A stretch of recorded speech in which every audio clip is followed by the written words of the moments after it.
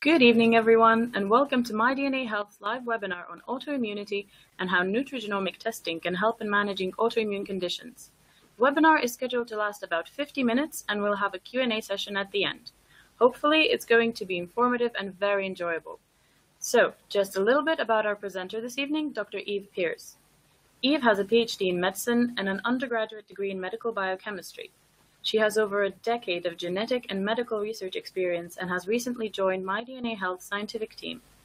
Following her PhD, Eve joined the University of Southampton's Genetic Lab and as a research fellow, and during this time published a number of research papers in medical journals and also trained medical students.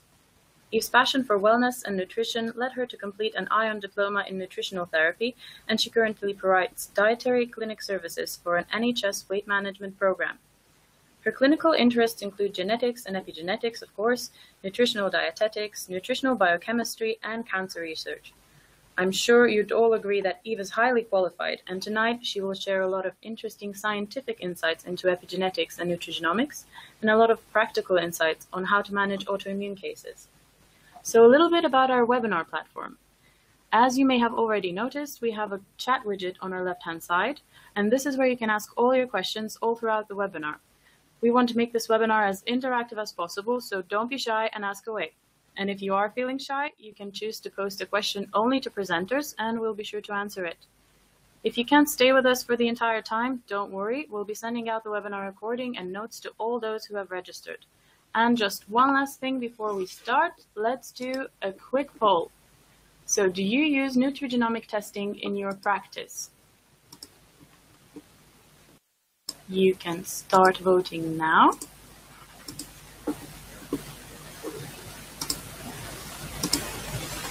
Okay, I see the results coming in. So most of you are planning to start genetic testing. Okay, thank you. That's very interesting. And we are ready to start, so over to you, Eve.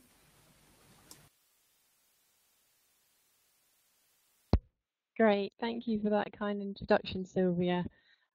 It's really interesting to me that many of you are either already using the nutrigenomic testing or majority of you are actually planning to. So I think that's quite exciting because when I started my career in genetics, which was last century now, the effort that I had to go to even produce one SNP result from two people from a control and a patient took me weeks of effort, and this was sort of pre the Human Genome Project, so we were kind of fishing around in the dark as well. And since then, there's been a revolution in genetics that I've been witness to, and now is coming out into nutrigenomics, and for us as nutritional therapists, I think it's really important. And we should really sort of go for this technology and embrace it and not be afraid of it, and really sort of take it on board and incorporate it as another tool in our toolbox. So it's not the only option, but it is a good tool and it's very relevant. So let's just look at our session overview. I'll be giving an overview of genetic susceptibility to this group of autoimmune conditions, and as we know, it's a group, and how genetics has identified some candidate genes. So these are genes that may be related to autoimmunity, but haven't been fully researched yet. Moving on to the importance of epigenetics, and we'll be discussing two mechanisms involved in this. So we'll be looking at methylation pathways and chromatin regulation. Then we will look at the importance of epigenetics in autoimmunity conditions, and we'll look at which genes, when tested in nutrigenomic panels, might give us some clues in autoimmune cases. And then finally, we will look at some combined genetics and epigenetics results in a real-life case study. So, as an introduction, there are over 100 diseases which are confirmed as having an autoimmune origin, and many more for which there's strong scientific evidence for autoimmune origins. There's a huge variety in symptoms, so from the red itchy plaques that we see in psoriasis to that debilitating back pain and the neck pain of ankylosing spondylitis. The causes of these conditions all have the same foundation. our immune system, which is supposed to protect us from invading microorganisms, turns against us and effectively attacks our own cells instead. So which cells are the target of this attack determines the type of autoimmune disease and the symptoms from that. This graph that you can see here on the right is from a 2002 study. That's quite a big study in America, and it notes the incidence in an American population, showing the dramatic rise of 3 autoimmune conditions, so multiple sclerosis, Crohn's disease, and type 1 diabetes, since the 1950s. And they've also included asthma as an immune-mediated condition there as well, and you can see that has risen hugely since 1980. So I think this is all quite startling evidence for the increase of autoimmune diseases. So let's look at the major contributors to autoimmune disease. These can be linked to genetic susceptibility, and this is down to the DNA code which we all inherited from our parents and which we carry in every cell. Then in this sort of Venn diagram we're creating, if we add in some environmental influences, so this is relevant to us as NTs, so very much our diet and our lifestyle factors and the choices that we make throughout our life and how these accumulate. And then if we add in immune regulation, or really the dysregulation in the case of autoimmune disease, and we can also put in this bracket, we could put in infection triggers and inflammation problems, and that chronic low-grade inflammation that can be present in many of our clients. And then finally, these factors can all come together to create this perfect storm of conditions in a way where antibodies or cells react against ourselves, and this is known as autoimmunity. And in effect, our immune systems become unable to distinguish between self, non-self, or invader, and this is kind of known as a loss of self-tolerance.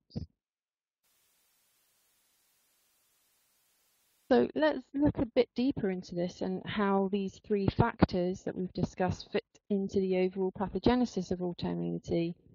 And it's believed that that self-tolerance that I talked about is the breakdown of it results from a combination of, so we have here the genetic susceptibility, where certain susceptibility genes from our chromosomes in our nuclei lead to that failure of self-tolerance by influencing lymphocytes to become self-reactive. And then if we add in the environmental stimuli, we can see that this works together with the genetic susceptibility, and whether it's the dietary, lifestyle, infectious agents, it could be a tissue injury or inflammation here. This can lead to activation and the display of self-antigens on antigen-presenting cells. So that's the activation of tissue APCs you see there on the right. And that causes an influx of these self-reactive lymphocytes into tissues, which really is the trigger issue for that autoimmunity. And then we can see that moves into allowing that immune dysregulation to come in, and that's in the form of activation of self-reactive lymphocytes. And this results in that injury to the tissues and the autoimmune symptoms depending on which autoimmune disease. So the medical establishment currently offers no cure for autoimmune conditions, and they can be very challenging to diagnose, as it often presents as a collection of vague symptoms. And I think this is very relevant to us as NTs, so such as fatigue, headaches, muscle or joint aches. I think these are things that we see regularly in clinic, and we could pinpoint to many of our clients. And often these symptoms are dismissed as signs of getting insufficient sleep, working too hard or stress, or just general sort of work hard, play hard lifestyle. And I was sort of looking around for information about this, and I came across the American Autoimmune Related Diseases Association, and they did a questionnaire to many of their followers last year, and they found that 45% of patients suffering a serious autoimmune disease were labelled as hypochondriacs in the early stages of their illness. And I think that that is quite astounding, really, because that's just the serious autoimmune diseases that they have labelled as serious. And really 45% is a huge percentage. So many people really not having a lot of sympathy from their medical team. So that medical treatment, again, yep, there's no cure. So the medical establishment currently offers no cure for autoimmune conditions, and the management varies with the disease. So generally, there will be hormone replacement for diseases due to a hormone insufficiency. So think about here type 1 diabetes or Hashimoto's. Then the corticosteroids can be often used, and they are put in to suppress the immune system, so dampen it down. They could have unwanted side effects, so think about the effects of putting those glucocorticoids into the system. For a very ill patient, stronger immune suppressant drugs are used, but these come with even greater risks. So they can be very risky. Think of the issues of not having an effective immune system. And then, of course, pain medication, and we know some of the issues and symptoms and side effects that go along with many of these, and those are prescribed where appropriate. And typically, diet and lifestyle modifications are not currently included in the treatment protocols, and many patients in the UK don't get specific dietary advice related to their autoimmune condition. So the genetic factors at play in autoimmunity are very complex. This is in contrast to many inherited diseases in which a mutation, so a genetic variation in a single gene or a small number of genes directly causes the disease. So think of things such as the BRCA1 related to the breast cancer. I'm sure we've all heard of that. That's very much a small change which has been directly related to breast cancer incidence. And research is still identifying these susceptibility genes in a wide variety of autoimmune conditions. So the research is very much still current and going on. So autoimmune diseases tend to run in families.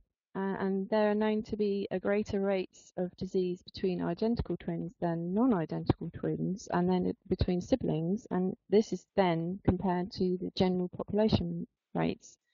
So if we have a look at type 1 diabetes, these rates of concordance are 30 to 40% in identical twins, 0 to 13% in non-identical twins, 6% in siblings, and a population prevalence of 0.4%. And this is from some research from 2003 that pulled together a huge number of research studies. So next we can look at multiple sclerosis rates. We have 25% in identical twins, 0 to 5% in non-identical twins, 3 to 5% in siblings, and a 0 to 1% population prevalence. And we can move on to lupus. So we have 24 to 57, so one of the highest for the identical twins there. Non-identical twins at 2 to 5%, siblings again 2 to 5%, and a population prevalence of 0.2%, so relatively low in the general population.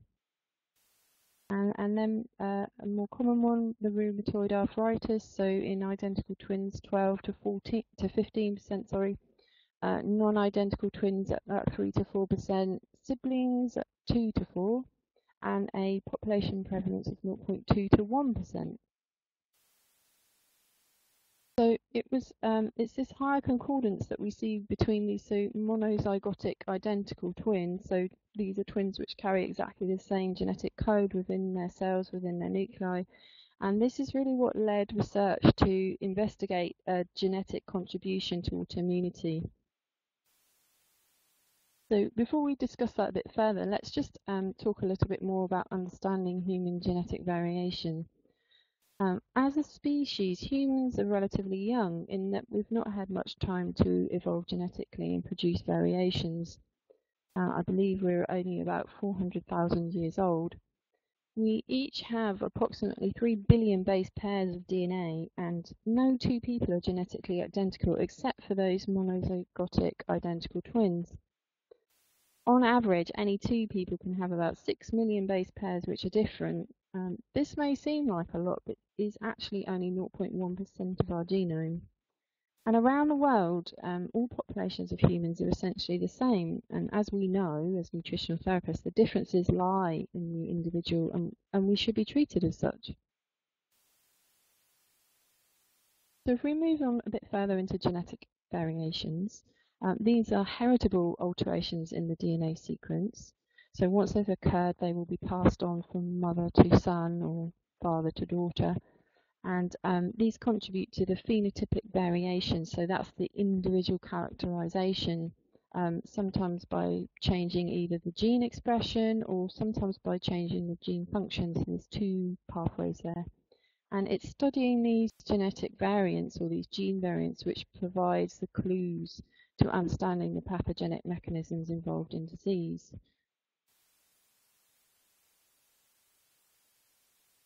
So recent advances in gene expression analysis have allowed some high throughput SNP genotyping. I'm sure you've all heard of SNPs. The types of genetic variation can be large scale or can be small scale. So large scale variations can involve the loss or gain of whole chromosomes or the rearrangement of these. And you can see on the right there's a diagram that shows the traditional sort of cell diagram that you have, and then there's the nucleus, and inside we have the chromosomes. Whole sort of arms of these chromosomes can be moved or rearranged, and those are really huge changes. And in this case, we'd really be thinking about some cancers. You can lose sort of whole areas, and that will lead to cancers that way. And you'd be surprised what we can get away with not having genetically. So if we think about males, for instance, they are missing half of one of their chromosomes, and they seem to get along just fine.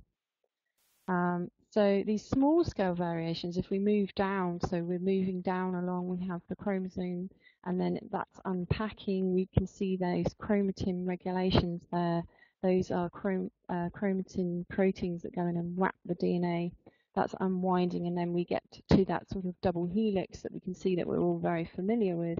And those are the small scale base substitutions, effectively. So that's the single nucleotide polymorphism, or the SNP. And the small scale ones are at the base pair level, and the majority of which are base substitutions, and these are known as SNPs. So the recent advances in gene expression analysis have allowed this high throughput SNP genotyping that I mentioned, and this technique really uses very advanced technology, which is amazingly technical this day, and always sort of surprises me when I see it in the lab. And this technique looks at the single base changes in the DNA code across a whole genome, known as a genome-wide association study. So you can see here on the diagram on the right, we have that SNP. So there's a C to G change in the double helix has switched over to a T to A. And these are really looked at across the whole genome. So many hundreds of thousands of SNPs are analysed at once in that high throughput GWA study. So to carry out a GWA study, researchers use two groups of participants. So there will be people with the disease being studied, so that's on the left. And then we will have a similar matched group of people without the disease. So they're all carefully chosen so that they are relevant to the case, so the autoimmune disease cases. And these are known as controls. And each person's complete set of DNA is purified from blood or from cells, and this is placed onto tiny chips to be scanned for the SNP. So this is that high throughput SNP analysis in action there. And then underneath we have kind of a diagrammatic representation of the chips. And if certain genetic variations are found to be significantly more frequent in those who have the disease compared to controls, these become known as significantly associated with the disease, and then they move on to becoming those candidate genes.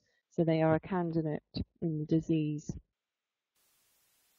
So one of the first GWA studies performed was in systemic lupus erythematosus, or SLE, and SNPs across the entire genome of SLE patients were compared with healthy controls, and it was established at over 20 loci. So a loci is an area of the chromosome. It can be a huge area containing many hundreds of SNPs in each area, and each one contains lupus-associated genes.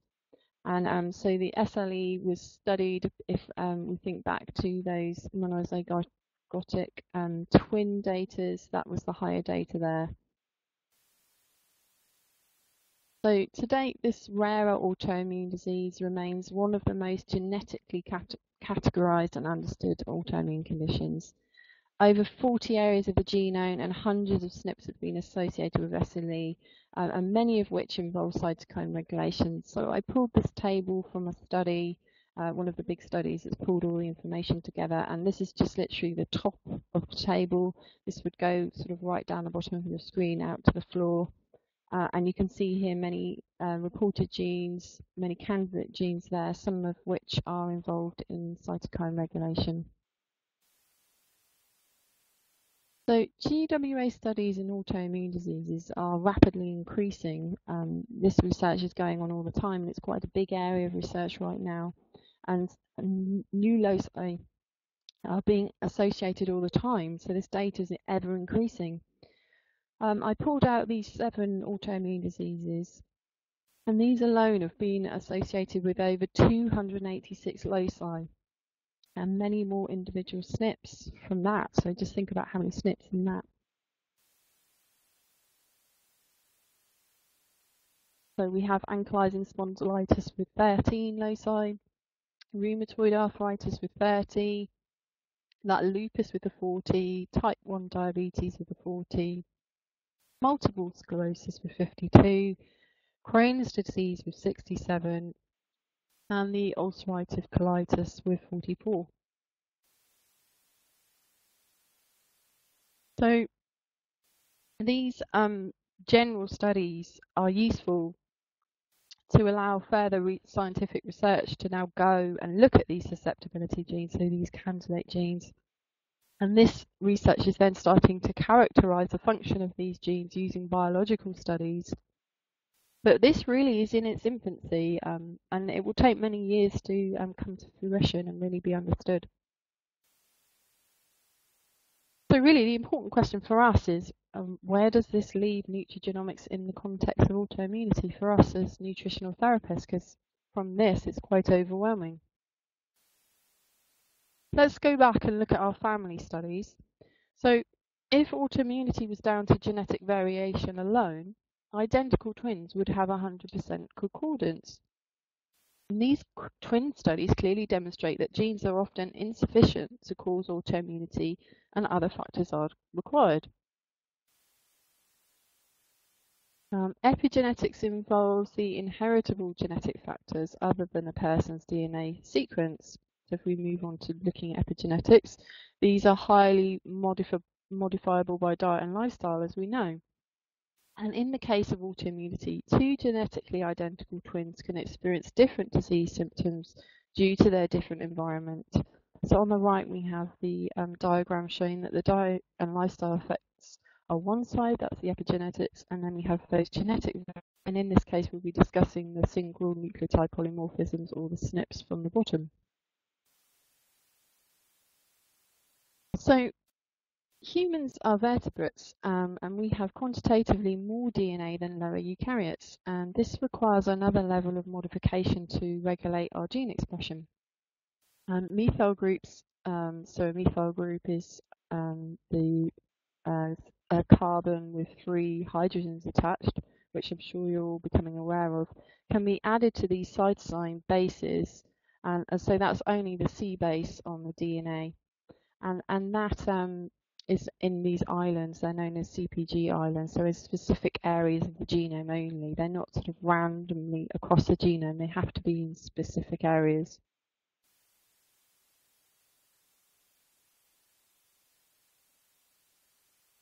Sorry, if I just go back to that last slide again. So these eukaryotes, such as our cells, we require this larger amount of DNA, and we're made up of multiple cell types.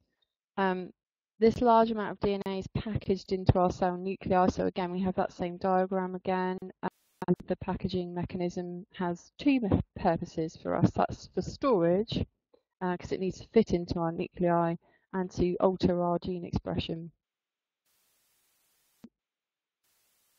So here we have that, you can see that methyl group is being added to the cytosine base there, and that's the methylation. So that's the diagram just of the cytosine bases.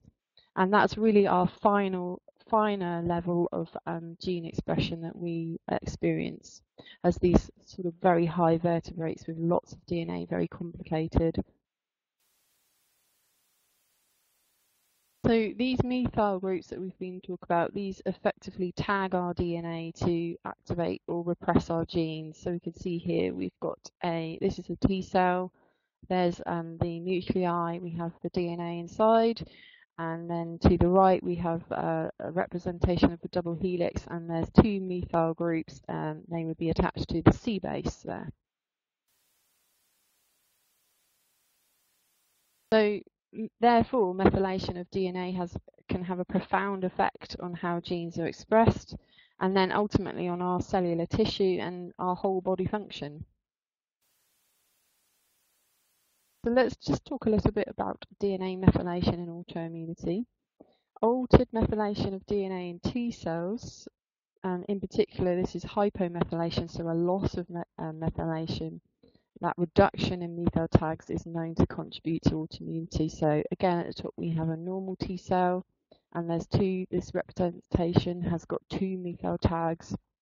And then underneath we have an autoimmune cell that's gone into sort of that loss of self-tolerance mode, and we have a reduction in the methylation status of the DNA there. So what factors really affect our DNA methylation?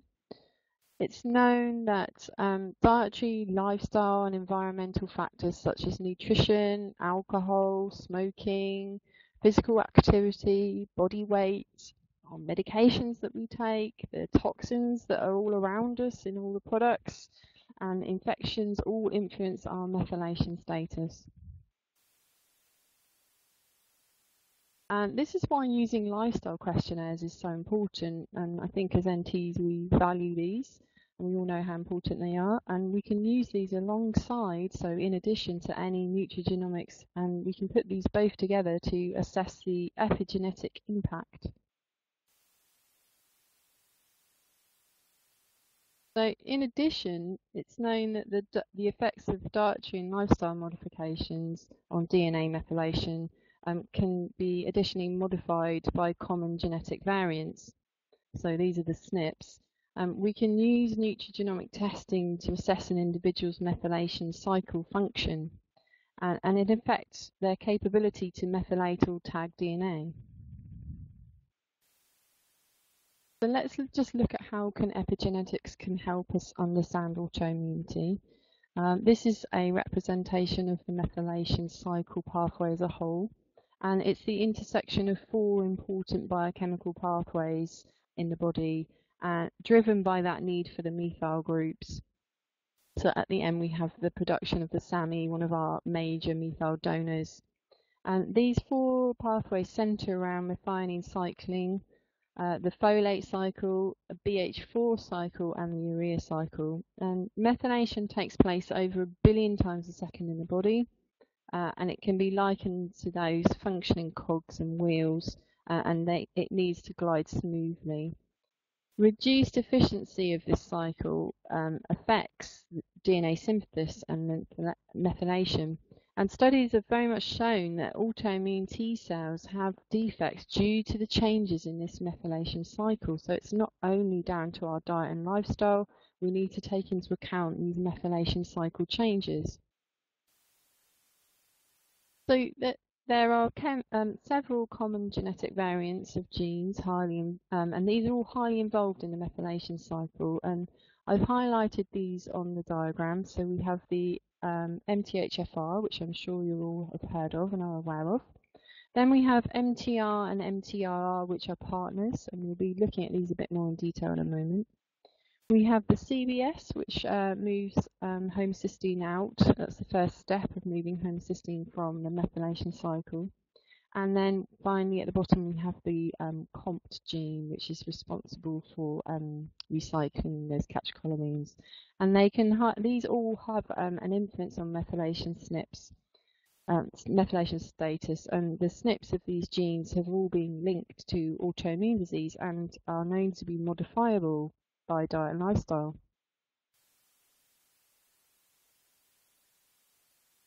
So as we can see from this diagram, proper functioning of the methylation machinery is essential in many areas of health, and this includes energy levels, immune function, cardiovascular health, brain health and liver function. And the genetic variants in key parts of the methylation cycle can cause too much or too little of certain chemicals, and this can affect our health and balance. So a reduced deficiency in methylation cycle or undermethylation leads to a number of deficiencies in essential nutrients. We would see those high histamine levels, lower homocysteine, and a reduced serotonin level in the brain. So symptoms can include obsessive compulsive tendencies, tension, phobias, a low tolerance to pain, allergy symptoms, and a low mood. On the flip side with the overmethylation, so this is a methylation cycle which is working too fast, consumes an increased level of cofactors, and that's hard for the body to keep up with. So at first sight it may seem like a good idea to have overmethylation because it's so crucial to us, but actually it can lead to some burnout, and this also leads to lower histamine levels, higher homocysteine and high serotonin levels in the brain. So symptoms revolve around anxiety, you could have a food or chemical sensitivity, ADHD, low motivation, you can become overweight, restless legs, sleep disorders and paranoia, and there's a longer list are available. So let's just look and focus in on the relevant genetic variants of the methylation cycle for us. So we have here the MTHFR gene, so this is the central enzyme in the methylation pathway. It's really the gateway between the two. And the two SNPs which are of interest are MTHFR 677, that's a C to T change. And then we have MTHFR 1298, that's an A to C change. We have the MTR gene, so that catalyzes the remethylation of homocysteine from methionine, so it's involved in that recycling. And the SNP we're looking at is MTR 2756, and that's an A to G change. MTR catalyzes the methylcobalamin, and that's a key cofactor of MTR. And the SNP we're looking at here is MTRR 66, A to G change. We have the CBS gene. This catalyzes the conversion of homocysteine to cystathionine. That's that removal of homocysteine, the first step of that pathway. And the SNP we're interested in is CBS 278A to G change. Finally, we have the COMT gene. This catalyzes the transfer of methyl groups to the catecholamines, including dopamine, so involved in their sort of recycling removal. And this is sometimes known as the warrior gene, so warrior with an A and warrior with an O. And the SNP we're looking at is COMT 472 G to A change. So therefore, knowing a client's SNP profile combined with diet and lifestyle questionnaires can give us some big clues in autoimmune conditions and really allow us to develop an individual nutritional protocol designed to optimize health, which again, I think as nutritional therapists, we can all really relate to.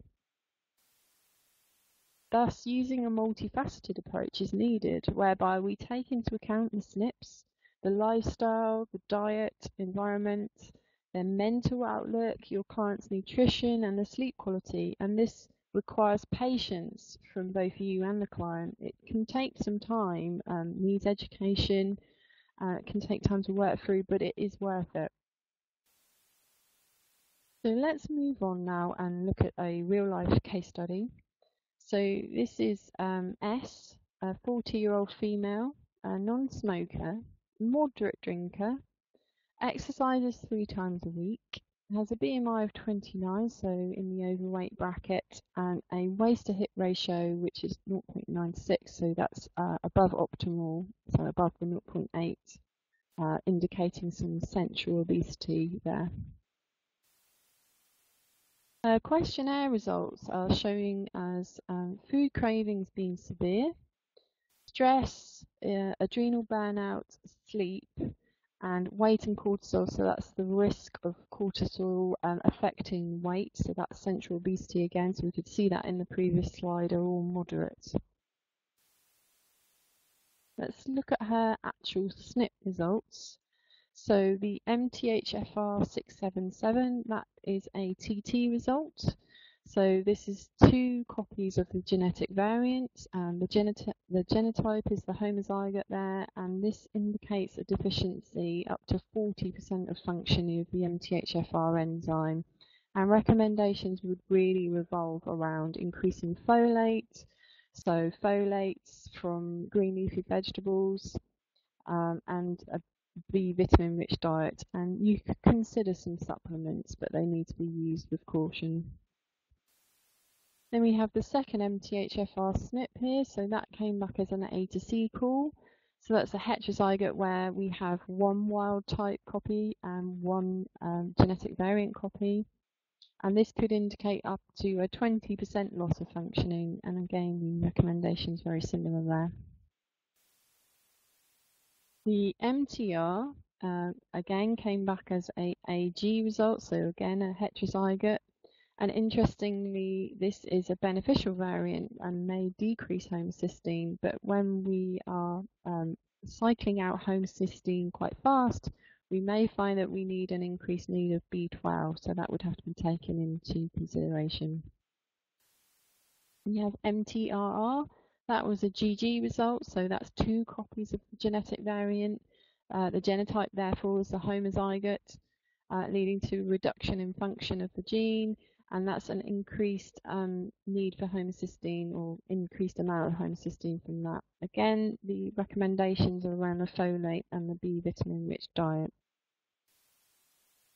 The CBS gene, so the call came back as A to G. That's a heterozygote genotype, so 1 copy of the genetic variant and 1 copy of the wild type. This enzyme limits homocysteine down into downstream paths, and that would be sort of limiting that. And around this, we need to ensure that adequate glutathione is in place through dietary recommendations, and that is following on through that pathway of the CBS enzyme. And finally, we have the COMT gene.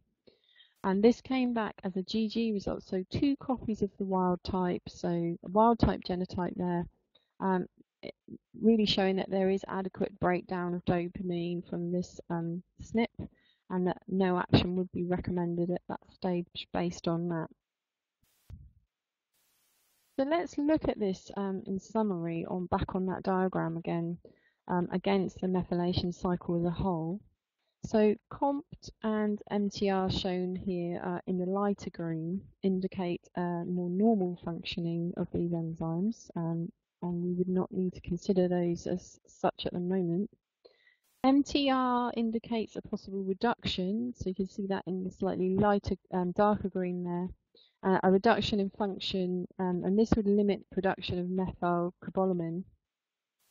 And then we have CBS indicating a possible increase of function, and that's actually increasing the clearance of homocysteine, so we'd have to ensure that we had glutathione in place, as the homocysteine would be siphoned off for other pathways down to sort of the urea and the TCA cycle that way. And finally, the genetic variations to 2 key SNPs on the MTHFR gene. These may lead to a significant reduction, so up to 60% reduction of function of this key enzyme in the conversion of inactive folates. So that includes folic acid to active methylfolate, which can be utilized by the methylation cycle. So you can see that 5-methyl going around to the methyl. So how do we put this all together? The interpretation of this data shows that the client's lifestyle questionnaires indicate possible methylation disruptions, and additionally a genetic predisposition towards a reduced methylation cycle. And this all equals a potential to have a severely compromised methylation, which may relate back to her autoimmune status.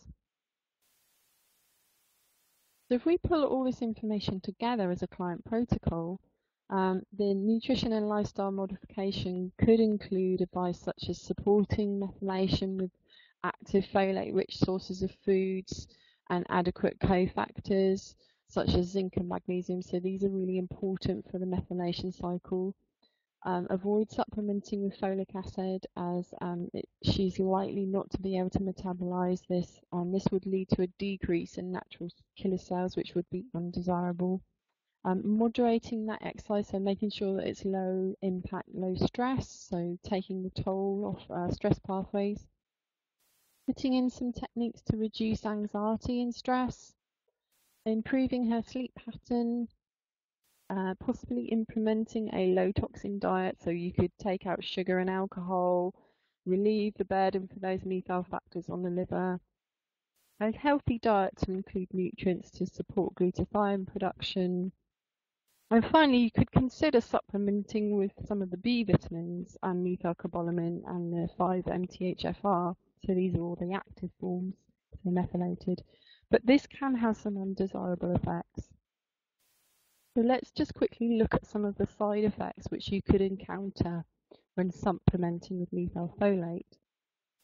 And I pulled up quite a list. So we've got muscle pain, irritability, anxiety, depression, joint pain, nausea, headaches, insomnia, seizures, vomiting, stomach pain, sweating, rash and palpitations. And interestingly, some of these would actually be present in an autoimmune case anyway. So it's really very important to track progress.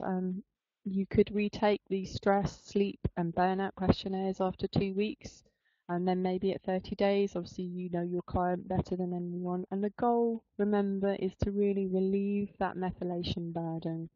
So we're not treating the SNP, we're treating the person as a whole. You can follow up after 1 month, or maybe it's 2 months as needed. They may need sort of sustained nutritional therapy for a number of months.